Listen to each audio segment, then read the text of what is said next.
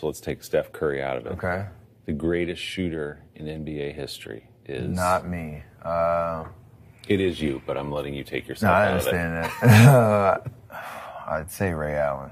I think his form, his dedication to his craft, he had big shots in his career. How about the toughest defender to play against? There's a group of three that always, the light bulb went off when they were on the court. It's Drew Holiday, Tony Allen, and Ron Artest, actually. I didn't get to play too many games against him, but he had the strongest hands you've ever seen in your life. If you put the ball around him, he'd just smack it right out of your hand. Okay, greatest player of all time.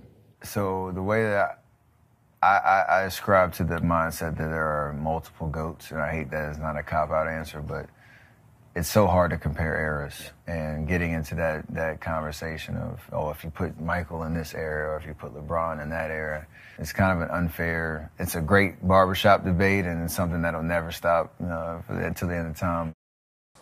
Hey, thanks for watching. Don't miss the Today Show every weekday at 11 a.m. Eastern, 8 Pacific on our streaming channel, Today All Day. To watch, head to today.com/allday or click the link right here.